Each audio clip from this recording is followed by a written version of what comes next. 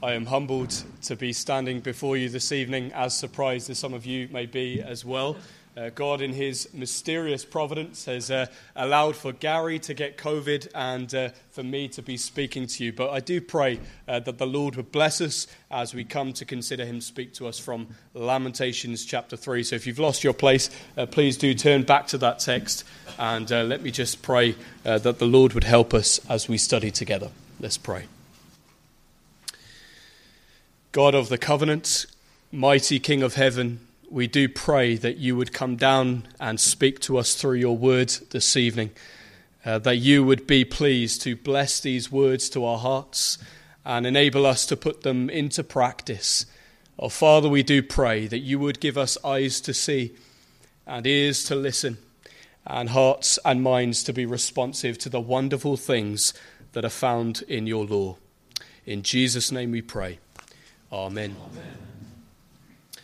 At the opening of a new year, and on the back of one like the one that has recently passed, Lamentations chapter 3 and verses 22 to 23 is, for the believer, a ray of hope that cuts through the darkness. Here, in this comforting chorus of confession, we find a faithful God standing in the midst of the mess of life. And tonight my aim is quite simple. It is just to get your eyes onto him, to guide us to Christ, to give us some perspective, a perspective which will not necessarily pull us away from suffering, but will give us the ability to not surrender the hope that is to be found exclusively in the Lord. But before that, before we come to this great confession, I want you to have a think of some of those difficult seasons of your life to date. And maybe you're sitting there thinking, well, it's not a case of looking back because I'm living it. The present struggles, the trials that you are enduring at this moment are enough to say, well, now is the time. Maybe these past 2 years, you look back at the tumultuous time that we have all been living through, and you say, well, this has turned my life upside down. We're now living in a different world to the one that we left behind, and we're facing what are for us unprecedented problems in the ministry. We're facing challenges that never got covered for us at seminary. We're facing decisions that we never spoke about with our other half before we entered into pastoral ministry or church work as a whole. And yet, what has been for most of us a time of radical change and trouble, what we find here is really that the worst may be yet to come. If you have not suffered, and if you are not suffering, then you can guarantee it's the inevitable fact of life that you will suffer. A little while ago, I came across a story of an explorer named Bartholomew Diaz, who in 1488 became the very first to safely navigate a dangerous point on the southern coast of Africa. For many years, nobody knew what lay beyond that cape. No ship attempting to pass that point had ever returned to tell the tale. But in spite of near death, this man managed to make it out alive. And to reflect the nature of the journey, he named the cape Cabo Tormentoso, which means the Cape of Storms. But a century later, and that cape was renamed. It was renamed as it is known today, the Cape of Good Hope, because of the trade route into India that this cape would provide. Yes, it was a wild and a stormy coast, and yet beyond it lay a calm and a quiet sea. And this really is for us a picture of life. Life can sometimes feel like a cape of storms, but with Christ in the vessel, we can smile at the storms. We can see life as a cape of good hope. And that is really the sense and substance of what I would like us to consider this evening from Lamentations chapter 3, a chapter that provides us with perspective. It doesn't sugarcoat suffering.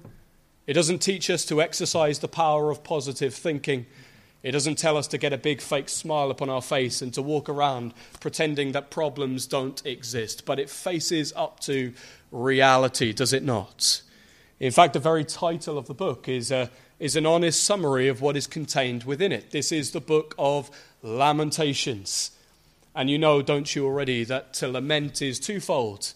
It is, on the one hand, to cry aloud and to mourn over the effect of sin in the world, but on the other, it is to simultaneously trust in the Lord. That is what it means to lament. And these are not mutually exclusive, are they? But they're two sides of the same coin. And all the way through the Old Testament, you see that lamenting just seems to be the characteristic posture of the Old Testament saints as they waited for the consolation of Israel, as they waited for this coming Messiah. They lamented so often. And by way of context, the speaker here in this chapter, who is most likely to be Jeremiah, is lamenting in the aftermath of the defeat of the holy city Jerusalem and the exile of Judah in 587 BC. This is the lowest point in the history of the Old Covenant community. They are in Babylonian captivity. And their sufferings are described for us here, not in terms of the nation as a whole, but a single individual. Instead of getting that wide-angle lens, we are zoomed in on one man whose speech represents the rest of the people. And here Jeremiah, who is also known to us as the weeping prophet, now seems to sit in the ashes of the ruined city. And as one preacher put it, he basically sings the blues. The book of Lamentations is made up of 5 funeral poems. But here in this third poem, Jeremiah combines tragedy with triumph. He blends hurt with hope. He brings us face to face with the hardships and the heartbreaks of life, and he places them simultaneously side by side with the great faithfulness of God. Where do we usually get the punchline? Well, it is at the end, isn't it? It is the final note. And yet, that is not the case with much of the Old Testament. In Hebrew poetry, many of you will know that it is actually in the middle where we get the punchline. And here, this is no exception. As we move into Lamentations chapter 3, you'll notice that it is the middle of the book, but also in the middle of the chapter that we find the treasure. We find the hope for people in difficulty. And although echoes of doom and gloom seem to reverberate throughout the book of Lamentations, here is a glimpse of hope along the way. And if you've been there, well, you'll know that to be true, won't you? That though there are moments of sweet relief that seem to break up the silence of suffering, sometimes those moments seem, or very often, few and far between. And this book exemplifies that for us, for those who suffer. There are highs and there are lows. There are times when God feels very near to us, but very often there are times when he feels so far away. And yet right at the halfway line, in the midst of this trial, here in chapter 3, we find a contrast, don't we? Between the tears of the world and the tears of a true believer. That's who we see here. But as I say, before we call to mind this exceedingly hopeful confession, I want us to step back and acknowledge in verses 1 through 18 this seemingly hopeless complaint. This hopeless complaint. It might seem very appropriate for us, especially as we are at the dawn of a new year, to just skip right over to verses 22 and following, to just jump right in and to sing, "Great is your faithfulness." But I want us firstly to hold off. And I want us to see the context that sits behind this great statement. What is it that prompts such a declaration from this man of God? Because you know, before we see a man who has endured suffering, experienced God's faithfulness, we see a man who has endured the storms of life. And nobody could deny that there's really nothing low-key about Jeremiah's complaint, is there? He doesn't play down, he doesn't minimize his sufferings, but in verse 1, he begins with transparency and clarity. Notice, I am the man who has seen affliction. This is not an observational, but this is an experiential statement. This is my story. I am the man. This is autobiographical, isn't it? Jeremiah's life seems to have gone from bad to worse. And the way he feels, well, it cannot be condensed to just one single line. But he takes time, doesn't he, to spell it out. He could have finished at, I have seen affliction, and quickly transitioned into, but God is faithful, but he doesn't. He gives us the details. He gives us this comprehensive summary of all of the ways that he has been on the receiving end of suffering. And what we have here, all the way down to verse 18, is a sustained series of cries, haven't we? A catalogue of miseries, mentally, physically, spiritually. This man has been shaken, and a dark cloud of depression hangs over his head. He's in a period that the Puritans referred to as the darkness of the soul. You trace the theme all the way down the page with me. Follow with me from verses 1 through 18. Verse 1, I'm under the rod of his wrath. It's quite different, isn't it, from Psalm 23, where the rod of the shepherd brings comfort to the sheep. But here we find that the rod is really an instrument of pain in this man's life. But it gets worse. Verse 2, I'm walking in darkness. Verse 3, I get the back of God's hand. Verse 4, my flesh is wasting and my bones are broken. Verse 5, I'm sieged and surrounded. Verse 7, I'm hedged in and trapped. My chains are heavy. Verse 8, my prayers are blanked. Verse 9, my ways are blocked and my paths are crooked. Verse 10, I'm ambushed by a waiting bear and a crouching lion. Verse 11, I'm torn to pieces. Verse 12, I'm a walking target to God's arrows. Verse 14, I'm mocked and I'm taunted by my enemies. Verse 15, I am made to drink a cup of wormwood, which would have been an acidic drink that would have left a bitter aftertaste in the mouth. Verse 16, my teeth grind on gravel. I'm covered in ashes. Verse 17, I have no peace and no prosperity. And then after using a variety of expressions to really get his point across, here is the bottom line in verse 18. I am devoid of strength and absent of hope. God chose to include this in the Bible. These verses, as much as we may like them to be, they're not typos, they're not misprints. We can't shrug them off or brush them under the carpet. We can't airbrush them out. But all Scripture is God-breathed. And this is a divinely inspired passage. And for some that feels slightly uncomfortable, but I'm sure for others who are here this evening, you take great consolation, great comfort. Why? Because your present experience may look tonight something like the sufferings that are listed in this passage. You see, the prophet Jeremiah is not bottling up his issues, is he? But rather he's giving us a window into his heart. This is a very un-British thing to do, isn't it? There's no stiff upper lip. Culturally, we don't do very well in this country. My wife likes to remind me very often at showing our weaknesses. But here is a man who is not afraid to cry, a man who is not afraid to show his tears. And I believe that one of the major applications of the entire book of Lamentations is to simply say to people like us in a fallen world like this, that at times it is right and it is appropriate to come before God and to offload and to say, I am hurting.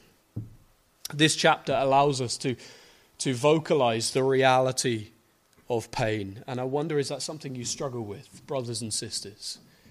Is this something that you struggle to do? Do you like to keep up the appearances? Do you like to give off this impression that you're all put together and you never struggle? Well, we must take notes, mustn't we? We must be transparent. We must be willing to share our burdens. We must never suffer in silence. But notice how Jeremiah singles out God, not the Babylonians, but God as the reason for his affliction. It's not only my enemies, but it is the heat of the anger of God. God does not feel like a friend to this man. But all the way through, have a look at the opening words of many of these verses. The finger is pointed to God. He has done this. Look at verse 8. Even when I cry and when I shout, he shuts out my prayer. This is supposed to be the prayer answering God, but the door to his throne room seems closed. This is my refuge. This is my help. This is my security. But he's a bear and he's lying in wait. He's a lion and he's torn me to pieces. These are graphic pictures, aren't they? Where's the mercy? Where's the grace? And I believe that the whole point, and you know this, that the exile of Judah was as a result of their unrepentant sin and idolatry. This was self-inflicted discipline. Don't for a moment think that I'm equating all kinds of suffering as the result of your personal sin. No, you think of Job, the most righteous man on the face of the earth at that time, and yet by God's permission becomes the victim of the most severe kinds of satanic attacks.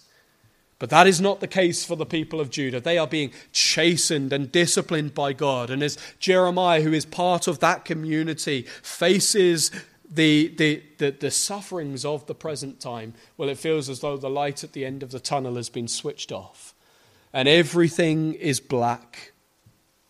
You know, throughout the Bible, God's hand is often used as a metaphor for his rescuing power, like when God delivered the people of Israel from captivity in Egypt by his hand.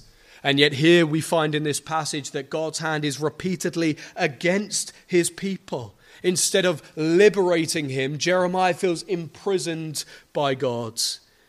And you can just sense, can't you, the panic in his voice as he writes these words.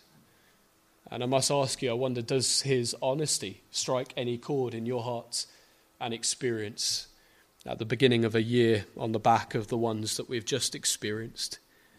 Has there been something over the past 2 years particularly that has made you feel, perhaps wrongly or rightly wrongly, that God is against you?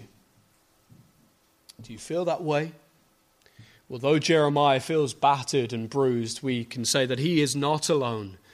Most of the Psalms are punctuated with pain. Most of the New Testament epistles were written in prisons. Most of the great church history giants were men and women who had to pass through fire. You pick up your church history books and you read through our great heritage, and you see that there's no shortage of cases and examples of men and women who went through such experiences. You see, pain is to be expected, isn't it? It is invariably a shared experience, and the gospel that we profess is not one of earthly prosperity, but of sometimes gut-wrenching suffering for the sake of Christ. Jesus was explicit. If any man come after me, he must deny himself, take up his cross, and follow me. And yet Lamentations doesn't teach us that if you are undergoing pain, well, you should just shrug your shoulders and live with it. That's not the application. And as a Christian, we don't go around telling everybody to just have a more optimistic view of life, or to always look on the bright side, or even worse, to just man up. Now, Christians are not ostriches. We don't bury our heads in the sand, but we acknowledge that hurt is real, and there is a place for lamenting in the Christian life. I love the fact that the shortest verse in our English translations is simply, Jesus wept as he stood at the graveside of his dear friend Lazarus, as he saw the destructive effects of sin in the world, or later as he weighed up the cost of the cross and the agony of Calvary in the garden, and he said, Father, let this cup pass from me, if it be possible. And we learn from these examples that the really proper lamenting is Christ-like, isn't it? It's a Christ-like response. And that's what we're seeing here in the first half of Lamentations 3. Jeremiah, the man who has seen affliction, has poured out his heart to God in lament. All of his hope seems shattered. But then verse 21. This is where the passage hinges, as we move secondly from the hopeless complaint to a hopeful confession. All Jeremiah could see was the cape of storms, but then his perspective changes in verse 21. But this I call to mind, and therefore I have hope. The steadfast love of the Lord never ceases. His mercies never come to an end. They are new every morning. Great is your faithfulness. The heartbeat of Lamentations is encapsulated in these two verses. They are the climactic point of the book. We've trekked through some valleys, but now we finally reached the summit. And what a view we have here as Jeremiah essentially displays for us the beautiful landscape of God's goodness against the dark backdrop of our sufferings. John Calvin famously said that it is in the darkness of our miseries that the grace of God shines the more brightly. And that's what we see here, don't we? Verse 21 really refers to the thought process of the mind. Jeremiah has moved from introspection, from self-analysis to God, and his lament has turned to hope.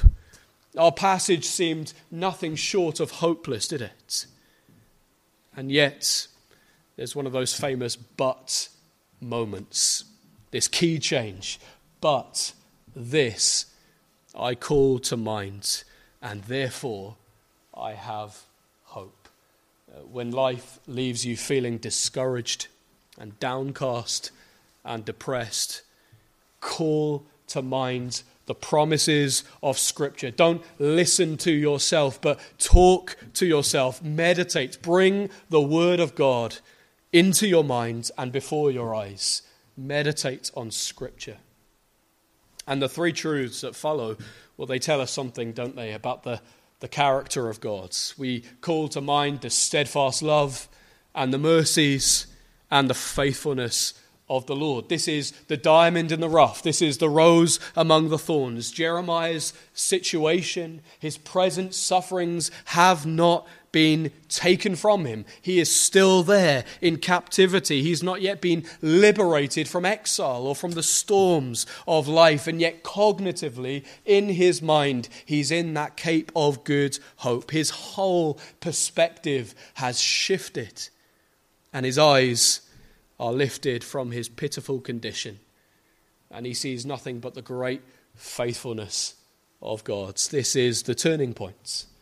And the quotation of Psalm 30 verse 5 really seems to fit the theme of the chapter. A weeping may last through the night, but joy comes with the morning. The story is told of a father who took his son to a town parade, but his son was very sad because he couldn't see what was going on in the streets because of the large crowds.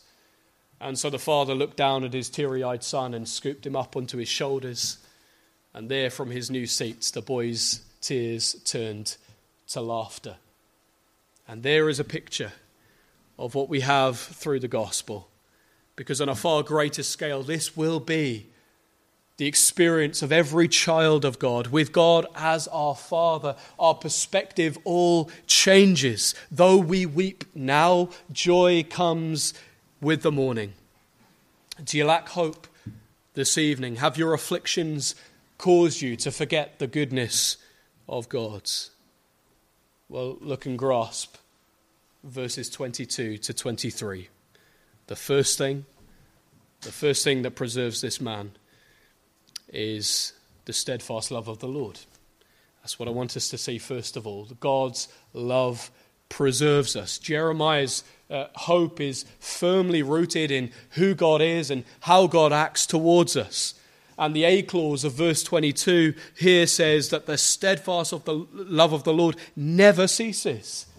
Some versions say his loving kindness or his unfailing love or his loyal love. It's one of the greatest words in our Bibles, one of the most common words in the Old Testament, which ultimately refers to God's covenant-keeping love, God's hesed.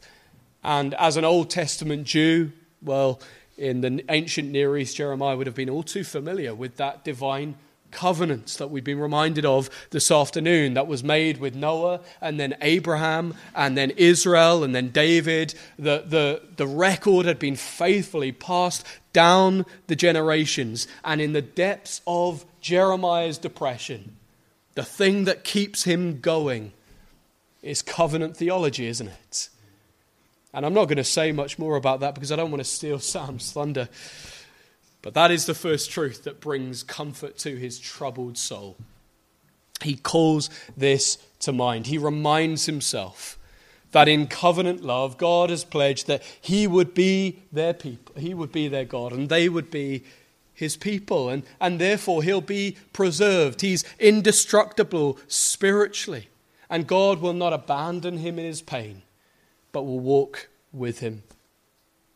But you know that just as God made a covenant with him, so he makes a covenant with us. And we are here in 2022, alive and well, because God's love never once ceased. He sometimes allows us to taste the consequences of our rebellion, but his love is steadfast. It does not fail us in our darkest hour and in our time of deepest need, but it is steadfast. It's not a circumstantial, but it's a dependable love. There was once a man who was shipwrecked at sea, and the whole crew had been lost, but he had been washed up upon the rocks. And although his strength had almost vanished and his hope had almost faded away, he somehow found the strength to cling to those rocks for dear life. And at sunrise, as the rescue unit was launched and desperately searched for survivors, they found this one resilient, shivering man in the midst of the sea, clinging to the rocks for dear life. And they quickly pulled him to safety, and they quizzed him about his ordeal. And the man replied, "As I shivered and wept all night and wondered whether I would ever make it through, the rock never moved." And that is the reason for our hope, isn't it?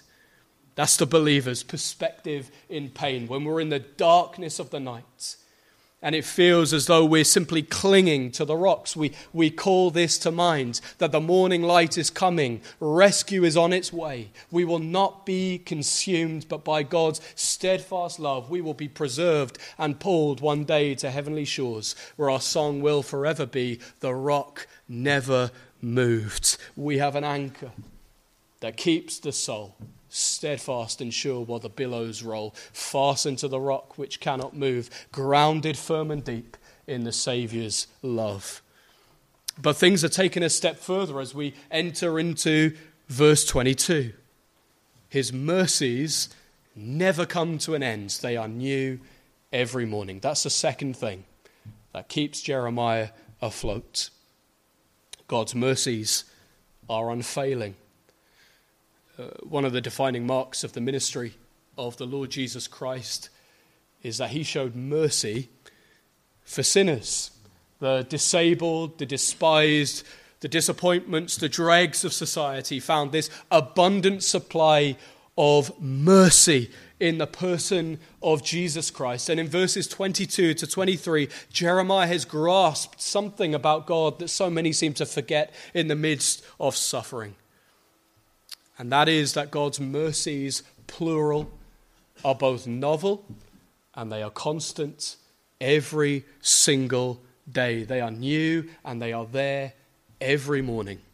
When we got out of bed this morning, before we drove up to Carey, we were immediately presented with a new opportunity to experience fresh outpourings of the mercy of God. And you can just think back all the way to the early Old Testament as the Israelites are wandering through the wilderness, and how they were specifically instructed not to carry over the manna to the next day because God would provide. Each and every morning, fresh bread was there on their doorstep. And that's the experience of every true believer spiritually. And so physically it is true as well, isn't it?